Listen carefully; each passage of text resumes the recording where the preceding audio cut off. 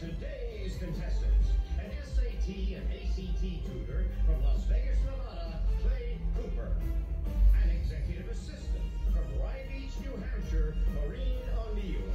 And our returning champion, a homemaker from Pittsburgh, Pennsylvania, Margaret Shelton, who scored a cash winnings total $79,700. And now, hosting Jeopardy, Ken Dillon. Thank you, Johnny Gilbert. Welcome all to a new week on Jeopardy.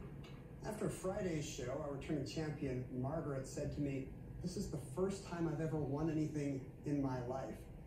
Well, you're now a 4-game Jeopardy champion, which means today you stand on the threshold of locking up a spot with a 5th win in our next tournament of champions in the fall, alongside the season's other great 5-game champions, Andrew He, Tyler Rode, and of course players like Jonathan Fisher and Matt Amodio and Amy Schneider, who went on to much longer runs. So it's an important game for you and for our newcomers, Maureen and Clay. Good luck to all 3 of you.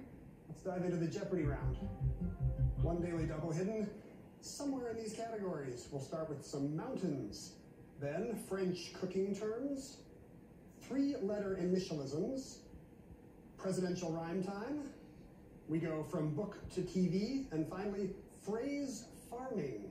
Where to first, champ? French cooking terms for 200, please.